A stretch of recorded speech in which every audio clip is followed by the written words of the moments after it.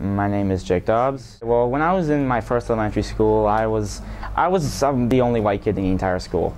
So basically, it wasn't like a certain group of people. It was basically just a general consensus of not being liked. They would take my backpack. They would throw my stuff across the playground. They would, call me names. It got to be quite a bit. Eventually, after the end of the second grade, I had enough, so I transferred schools, and that pretty much stopped it. About coping, don't keep it to yourself. It never works. You have to tell a friend, someone you trust. Don't go around telling everybody. Just start off small, like a teacher you really trust, your parents, best friend, and if the bullying becomes too much, you're gonna have to report it. But if it stops with just like name calling and doesn't escalate, you don't really have to.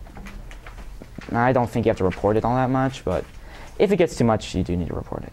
Educate people that you should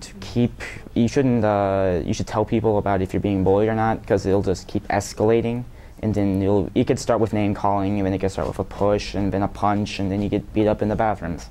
Also, you need to educate the bullies, because normally with bullying, it's an event that actually hurt the bullier that starts them to become bullies. So you need to educate them about that.